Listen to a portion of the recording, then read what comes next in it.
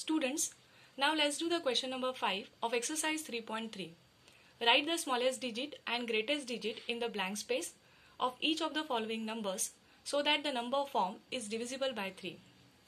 Here, in the blank space, you have to write down one smallest digit and one greatest digit so that the number form is divisible by 3. Now we know that a number is divisible by 3 when sum of all the digits of a number is divisible by 3. So let us add all the digits of a number first. 6 plus 7, 13, 13 plus 2, 15 and 15 plus 4, 19. Now what should we add in 19 so that the number form is divisible by 3? First of all, we have to identify the smallest digit. So we start with the 0. If we add 0 in 19, we get 19. But 19 is not divisible by 3. If we add 1 in 19, we get 20. 20 is again not divisible by 3. If we add 2 in 19, we get 21. And 21 is the smallest multiple which comes after 19. Isn't it? And 21 is divisible by 3. So which is the smallest digit which we can place here? The digit 2. So smallest digit is 2. Now we have to identify the greatest digit. So how will I identify? See here, I am going to write the all multiples of 3 from 21 onwards.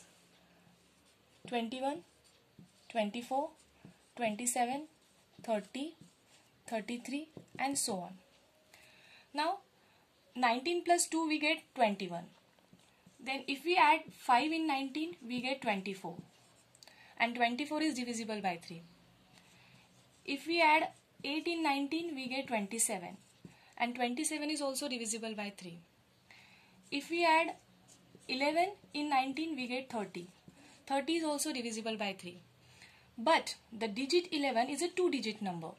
And we have to place only one digit, single digit number. So 11 we cannot place. So which is the largest digit which we can place? The digit 8. So the largest digit is 8. So if we place there 8, we get 19 plus 8, 27. And 27 is divisible by 3. Now let us understand the second example.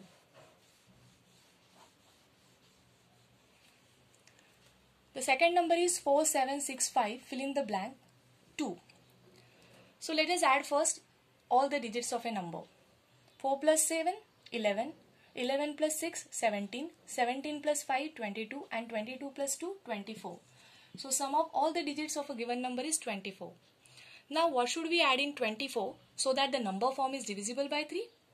As we know that 24 is itself divisible by 3. So what should we add in 24? 0.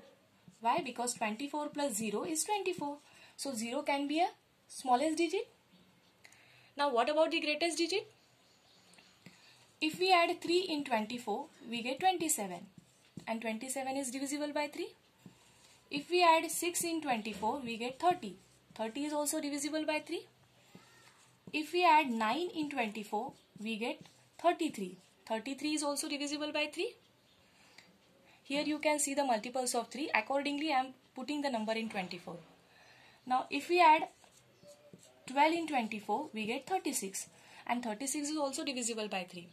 But the digit 12 is a 2-digit number.